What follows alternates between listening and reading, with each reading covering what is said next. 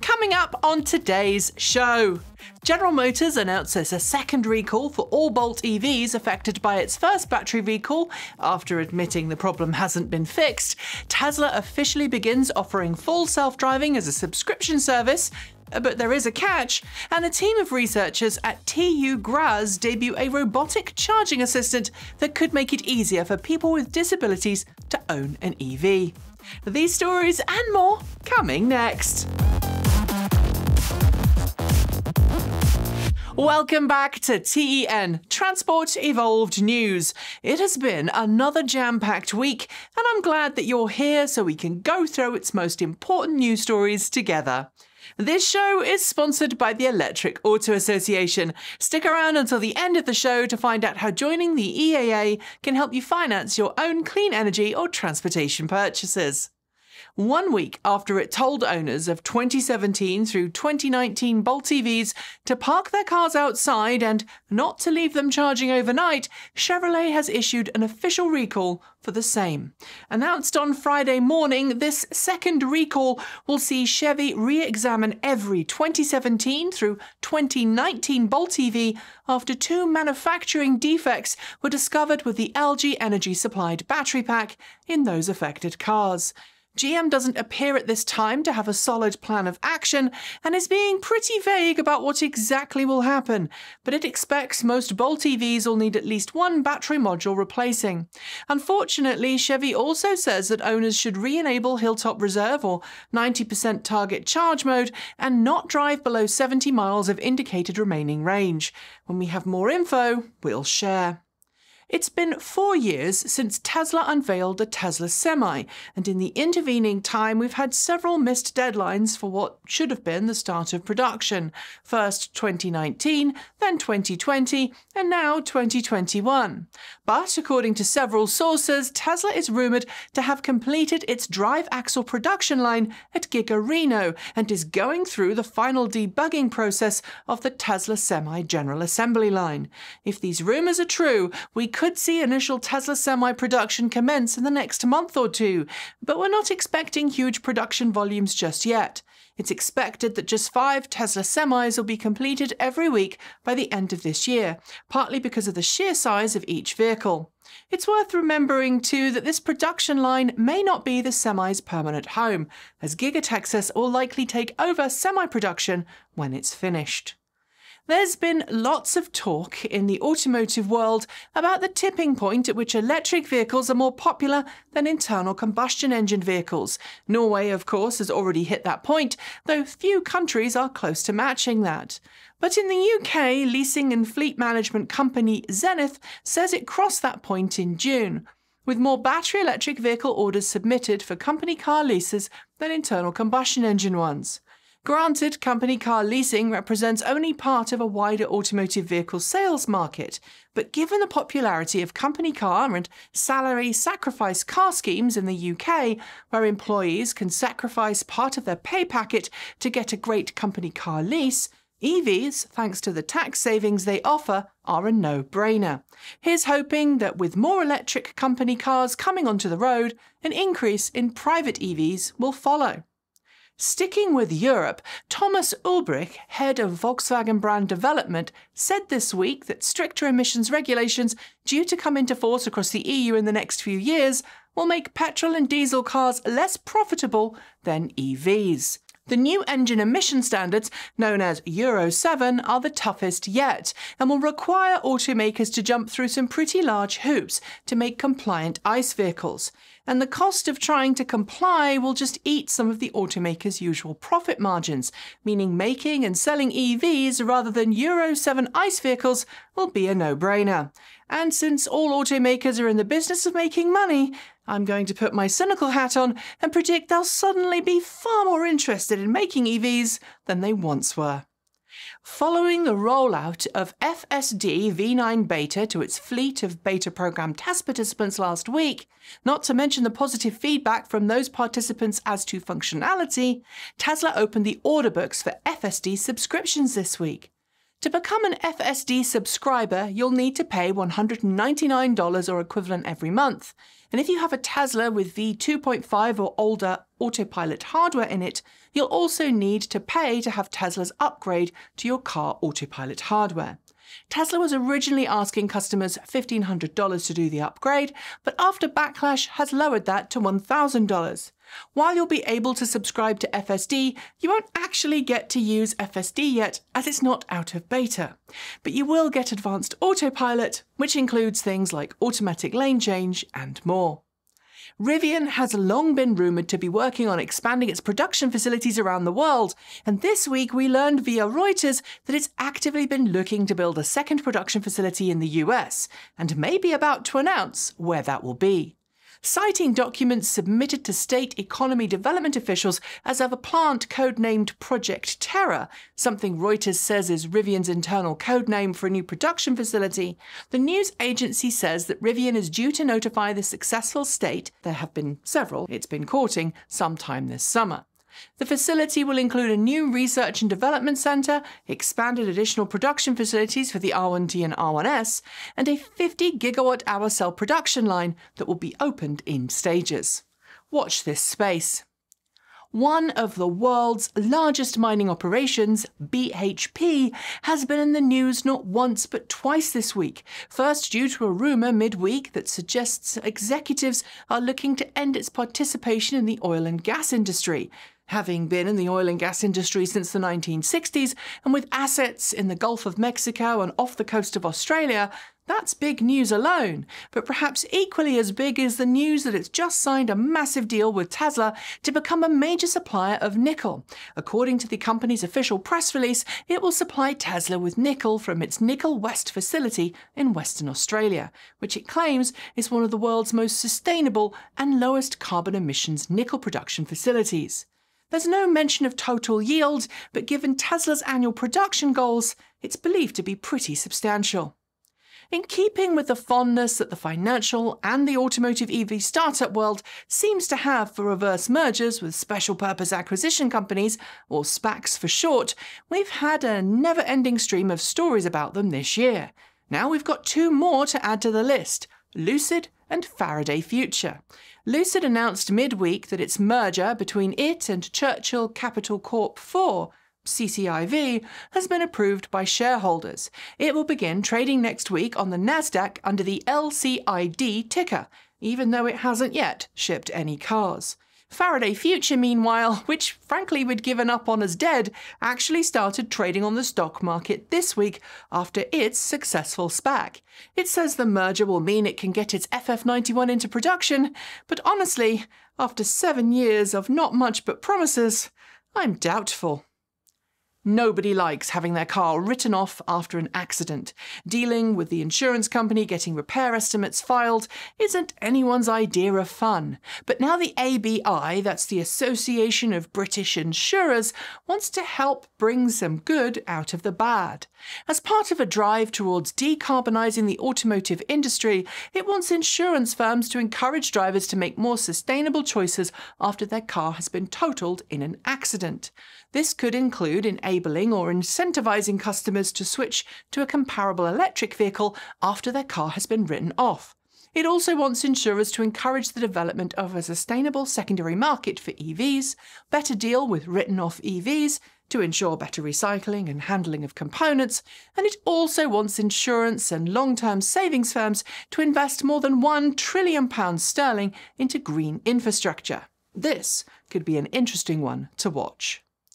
For a really long time, we've heard naysayers of electric vehicles state that it's impossible to transition the world's fleet to electric because it would just bring down the electrical grid. We've long debunked that for personal passenger vehicles, but now a new study from the US's National Renewable Energy Laboratory has shown that around 80 to 90% of the US's short-haul transportation fleet, currently serviced by diesel trucks, could be replaced by electric ones. All rapid charging with no required upgrades to their local electricity substations.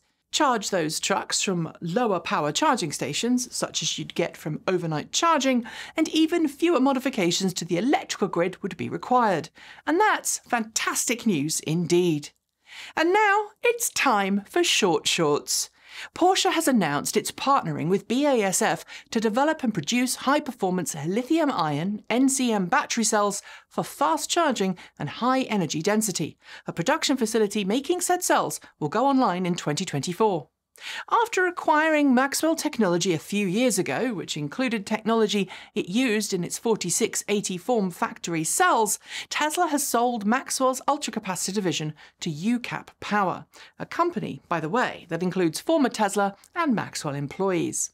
According to a new report from the U.S. Department of Energy, nearly 70% of cells and 87% of battery packs made for U.S. light-duty plug-in vehicles were actually made in the U.S., making the U.S. the leader in local content battery packs.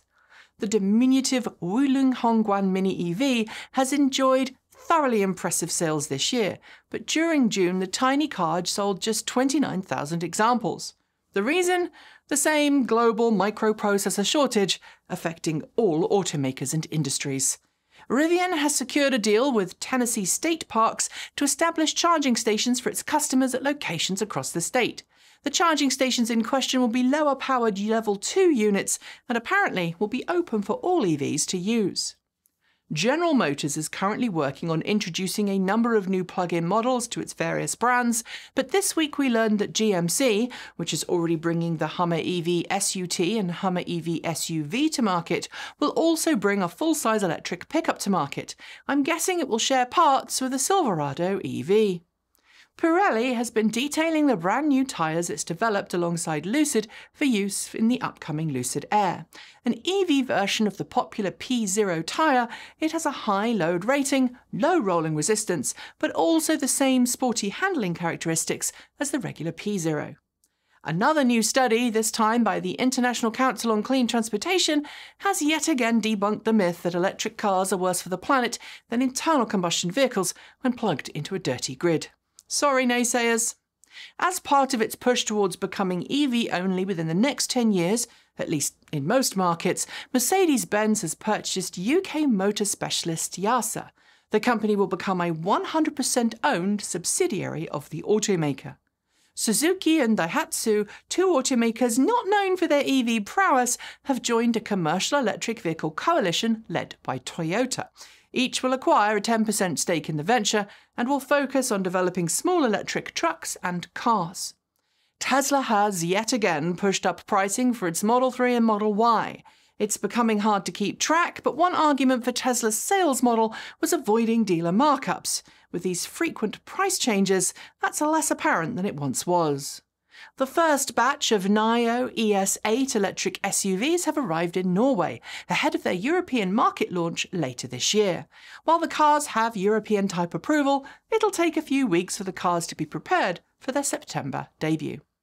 A Bank of America global research report warns that there's a looming problem in the global EV battery industry, warning that unless things change pretty quickly, the automotive industry will run out of all EV batteries by 2025. Honda, now coming around to the idea of producing and making electric vehicles, is on the lookout for like-minded automakers to partner with. It already has an established long-term partnership with GM, but apparently wants an open relationship. The state of Colorado has scrapped its plans that would have required companies to incentivize their employees to use alternative transportation to get to work. According to the state, just too many businesses objected to the program, so it was scrapped. Amtrak has begun to assess a new potential electrified train service between Scranton and New York City in New York. It's one of 39 new proposed electrified Amtrak routes supported by the Biden administration. MG has launched a new variant of the MG5 EV in the UK, complete with 61.1 kWh battery pack and 250 miles of range. It will retail from £26,495 post-grant.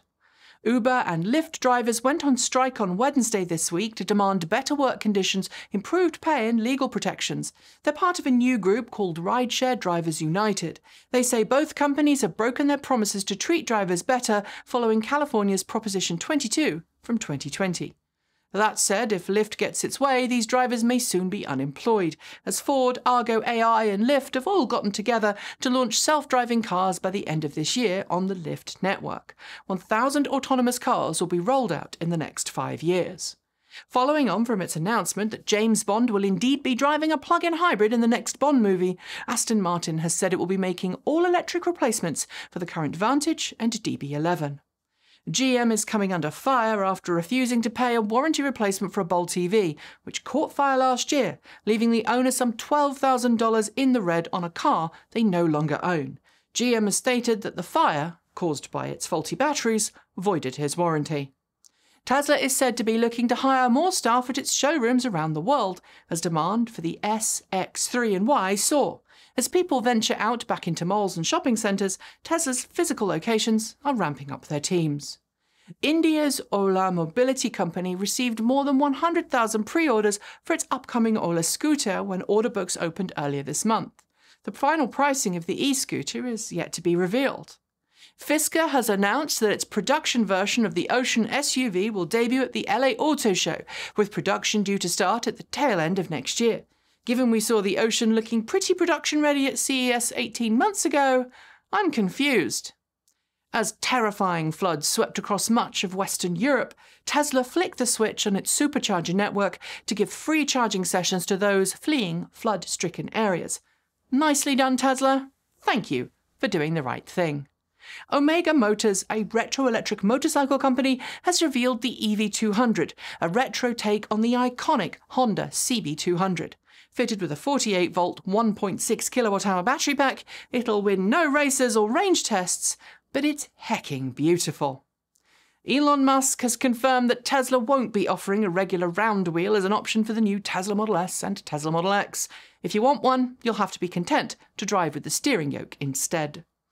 XL Fleet Corp, a company that specialises in vehicle electrification solutions for commercial and governmental fleets, has announced a new program to build electrified solar refrigerator trailer e-solutions for big rigs. I really like the look of these.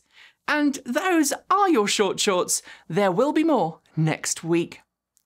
Just like the startup electric vehicle world was alive with exciting ideas and eager startups about a decade ago, so too is the electric aviation industry full of fresh-faced companies wanting to revolutionise the way we travel by air.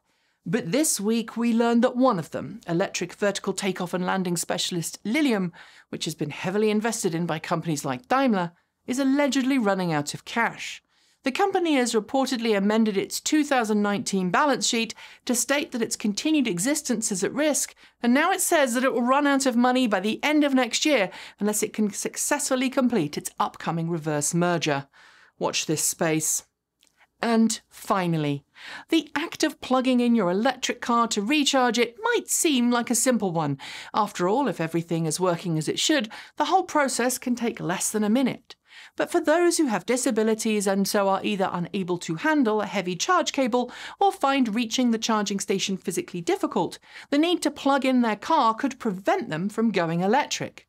Which is where TU Graz, working with Austrian companies Alveri and RT Robots, come in.